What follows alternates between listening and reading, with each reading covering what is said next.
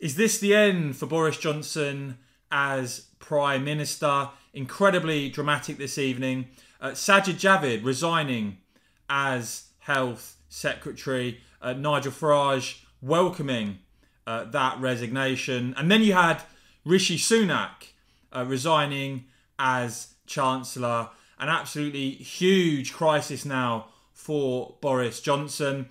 And it's not just that you've got the likes of Javid and Sunak and who knows, maybe big other names in the cabinet resigning this evening. It's what other Conservative MPs are saying as well. Anthony Brown, for instance, now saying it's time for Boris to go, showing his letter of no confidence to Sir Graham Brady that he previously put in a month ago, and saying that the latest revelations confirm his view, he has to go.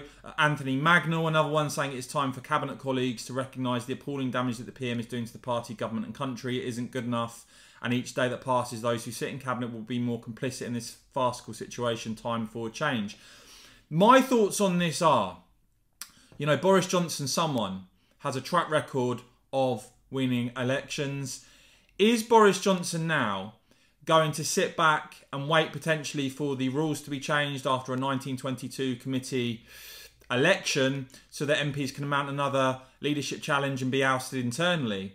Or could we see Boris Johnson take a risk, take a gamble and back himself to win another general election? Remember, the Fixed Term Parliament Act is no longer there. Boris Johnson as Prime Minister has the power to call a snap election. And when you've got the likes of Rishi Sunak and Sajid Javid now resigning, surely that prospect can't be completely discounted anymore. Let me know what you make of that prospect, guys. What you make of these resignations. Do you think Boris should call a snap election or not? Do you think he's going to survive this, or do you think he's going to be ousted?